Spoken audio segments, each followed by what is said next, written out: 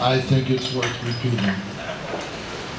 Sorry, Walt, we've entered the 21st century without you. What you said is true, Walt Whitman, but no one looks at grass blades anymore. The idea of oneness is lost in Exxon oil slicks, gas-guzzling SUVs, and Mideast wars. We are caught up in politics and religion, each party out to save the other from itself, each religion out to damn the others for their own salvation. We have become slaves to the progress you envisioned.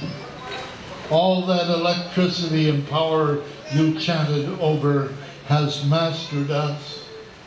The American democracy you envisioned as good for the world has metamorphosed into a 1,000-headed hydra.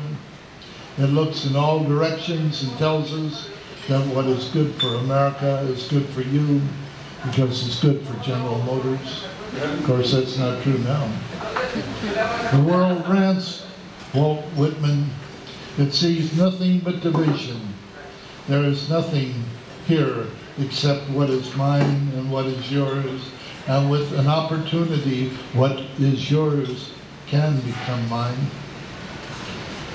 One of the great questions you had posed, Walt Whitman, unity of body and soul, union of universe and man, those questions whose answers lay within your blade of grass. They are mired in the mud of this new century.